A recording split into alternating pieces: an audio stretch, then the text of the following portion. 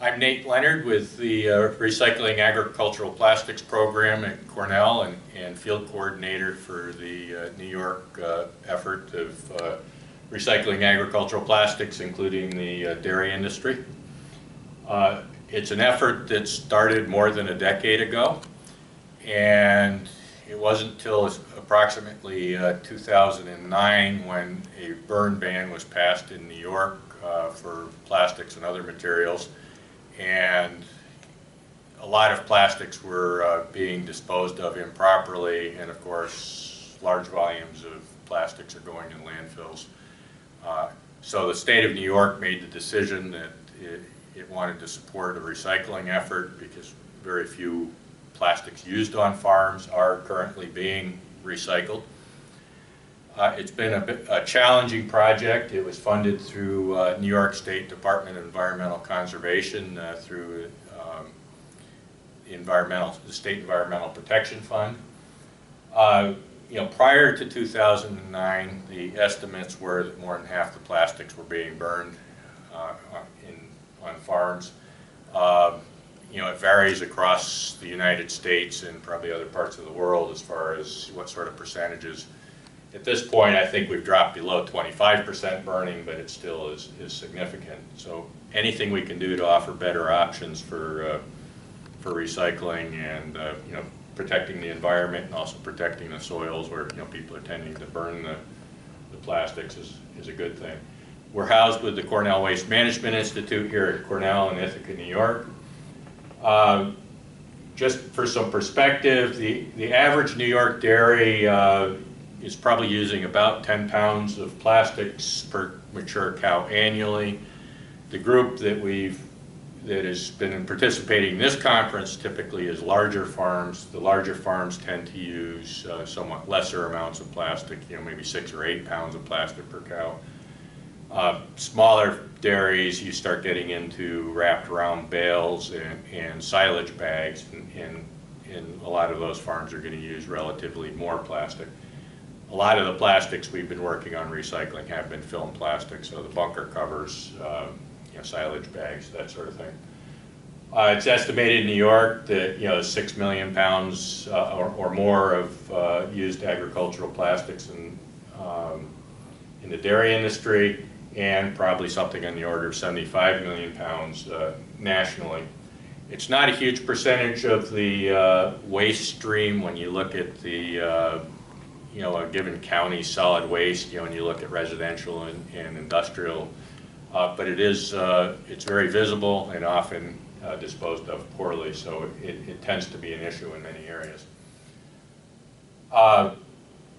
We can't argue the benefits of increased use of film plastics. You look at feed preservation, and it's dramatic. The payback's very large for farms. It's just that we need improved options for recycling. A huge effort, part of our program has been working with markets nationally and internationally to get companies interested in processing relatively dirty films. It requires a little bit more specialized equipment. We've been successful. We have several options even within New York State now. Some of our plastics are being recycled into trash bags, which technically is fairly difficult to do. We also, you may not see this well, but we also have a company that's coming online in central New York, Northbrook Farms, that's going to start a plastics lumber, and it's going to be 4x8 3/4 inch sheets of plastic plywood substitute for wet environments. We've also had material that's been getting made into plastic sidewalks, and that works surprisingly well. Right now, we're looking at, with our program, we do have some mobile balers that we've put out in the field where we can bale directly on farm with some of the farms that generate larger amounts of plastic. We have several counties now that are coming up with collection methods for bringing plastic into the recycling center or their transfer stations, which is ideal because we need to partner with the local solid waste people wherever we can. Right now we've partnered in the field a great deal with local soil and water conservation districts. You can see a map here of New York, and the red areas are places where we have agricultural plastic recycling available.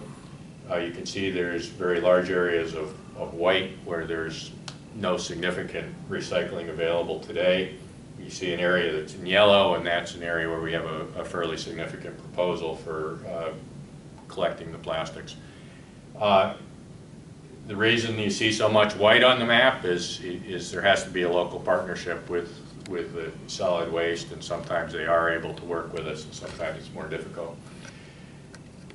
One of our largest dairy counties in New York, Western New York, Wyoming County, has been a huge success story.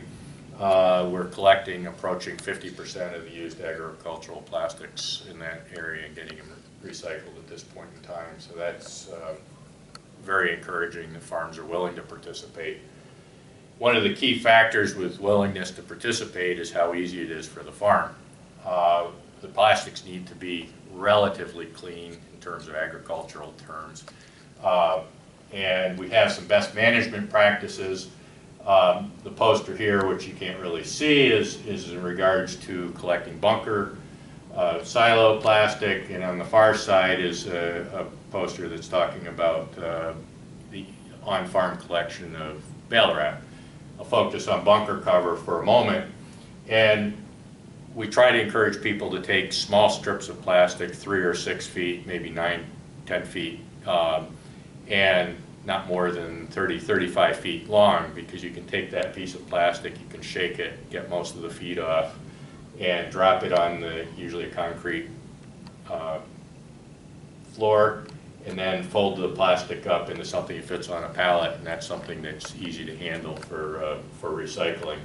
The large sheets are very difficult, and if it's not part of the daily feed practice, a lot of farms have shoved plastic aside and it gets in the muck and gets driven on, and then it becomes much more difficult to handle and recycle.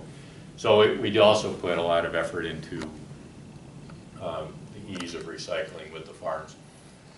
There are options across the country. Part of when we were developing markets, we saw some companies come online, like some people that are taking plastics in California. There's in like Arkansas, and a variety of different places. The markets aren't lucrative, but usually we can get a couple cents per pound plus the trucking. So it's pays for getting the material baled and moved. That pretty much is what I have to tell you about the New York program in a few minutes. We do interact internationally. There's nice programs in Australia, New Zealand, Europe. Canada has some nice programs going as well for recycling plastic. So we're pleased with that trend.